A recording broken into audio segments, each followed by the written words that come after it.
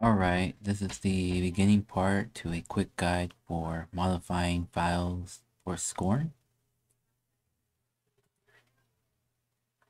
Alright, so first things first, since it's in a real game, we got options that we can set within the engine.ini file. And right here, well, the shader should warn you to read the help file, and if you do read the help file, search for the game Scorn, and it'll tell you that the version of Reshade that was used at the time of making the profile, and if you need to use an add-on or extra information. But in this case, we do need to use the latest Reshade version, the add-on version, and the add-on used is the shader toggler. Put that right there. So let's go to the folder in your app data local Scorn. So let's go to that folder. Let's see there.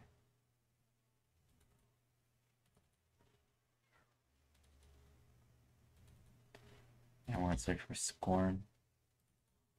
Save, configure, Windows no editor, and engine. Let's edit that. You don't need a fancy editor. All you need to do is just copy these settings. So paste those there. This is for depth of field, motion blur, and the quality of the blur for motion blur to disable it. I think you can disable it inside the game. You don't really need to disable it here, but it's convenient to disable it here. Screen color fringe, that's for chromatic reverberation. The tone mapper quality is set to 3 so that you can disable the film grain, and max anastrophe 16 times, so that's fine. You don't have to do this last one, it's just something I do. We'll save the file,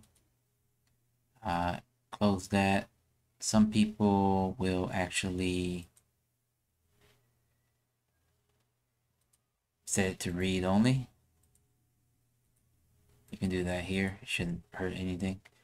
Once you do that, close that, and let's get Scorn ready. Let's install Reshape. Just download the latest one, which is the add-on version. You get that from here. Click on download, click on this one, click OK, and it'll download the add-on version. I don't need that, so let's not do that. Okay, so let's let's run this. I'll say that warning again. Click on browse, and you need to find your exe. That's fine. It's a 64-bit. Remember that. Hit open. Next, install DirectX for DirectX. Next. For this one, I already have it installed, but for you, click next, click SuperDev 3D, that fun, but that'll be another guide. Skip this for now. Yeah, right here. So you'll select that, and you can unselect this and click next. In my case, I'm just gonna skip since I already have it installed. Finish. Now you need to go to Scorn where it's local files. We'll click browse. Click on engine binaries.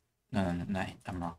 Click on Scorn binary 64-bit, and you see there's a DLL. I already have Overwatch in here. I just need to grab my shader really quick and just gonna drop it in there. You wouldn't have to do this if you install it from the installer. So there, that's good. So now remember how it's 64-bit.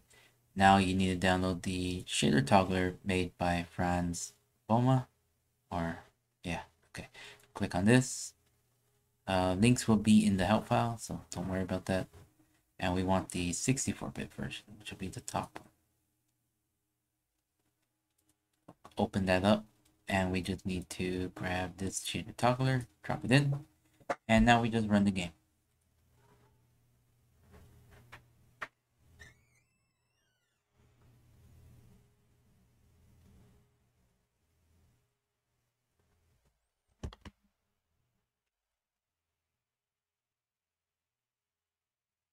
tutorial here. Let's look a little well. And we don't have to enable the shader yet. See the add-ons here. We're just gonna increase that to about. I have not ran this before, so we'll find out if it works or not. Continue. I'm gonna continue my game. The shader toggler is what we're looking for is a very specific shader that we want to disable.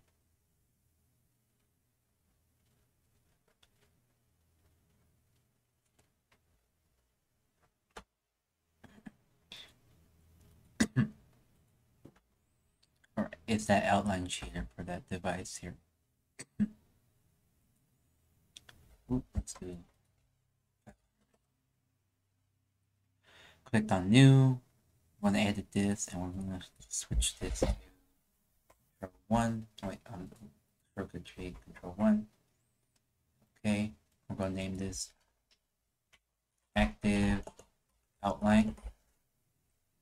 Okay. And now we're going to click on change.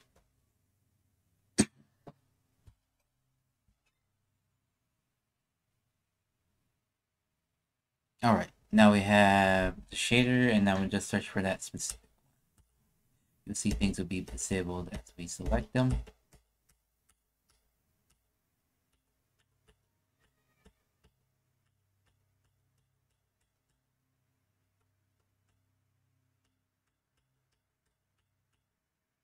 The developer didn't really put an option to disable the outline,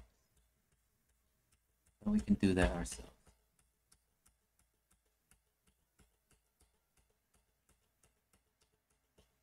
You have to go through a bunch of them till you find the right one.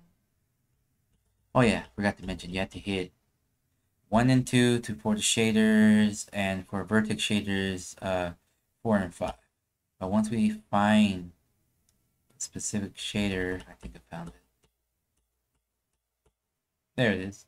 181 in this case. We hit 3 to save that one, and we'll click on done. So now we'll save all toggle groups. I'll also have a link to download this specific fix, so you don't have to do all this. You just have to like install it. We'll start up SuperDev 3D. We'll switch that up to like 75. Wrong. That's good enough. You raise it higher, but to me 75 is already really strong. Well, that's for me. And now we have to just press Control 1, and that specific shader is gone. You still know things are active because you still get that little white little thing, the ball. So you go down there, everything should like work. In the future, we're gonna have UI separation, and I'll come out later. So let's the game should work fine, especially since we disabled all the other like motion blur, chromatic aberration. All the other effects should still be intact. There's no more film grain. Should be pretty clean and pretty fun and optimal experience. All right then. I don't know what to do from here. I kind of got stuck at this puzzle. I think I have to get I think I need to get that thing that comes out of there into that thing and into there. Yeah, about that. All right. Thank you and have a nice day.